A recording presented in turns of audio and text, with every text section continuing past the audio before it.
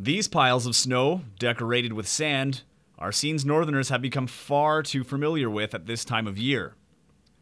Many think this color of green is nothing but a distant dream, but Jenny Millson of Millson Forestry Services says it's a step into spring. Green helps. And I mean, it is quite a bit warmer in here than it is outside right now. And on sunny days, it's basically summer in here. You may not see a lot of t-shirts and tank tops outside, but these workers need to dress according to the warmth. This grower, originally from Nova Scotia, thoroughly enjoys the spring vibe in her work environment. Fantastic. I love it. Especially since the trees are kind of producing oxygen now, so it's like breathing in a rainforest kind of. I really do like it, and I grew up with it, so maybe I'm just used to it, but I love the heat and the humidity, and it's fantastic. So. Millson Forestry produces roughly 12 million trees a year.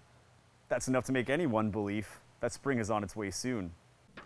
This particular greenhouse contains 5 different types of trees, totaling 6 to 7 million. As a state-of-the-art facility, it's installing new equipment to ensure efficient production. It's also a reason the company is up for the Technology Award at this year's Novas. These plants will be moved to other greenhouses on the property this month before they are planted in June. So although we are seeing a lot of this, rest assured, this type of scenery will hit the area soon.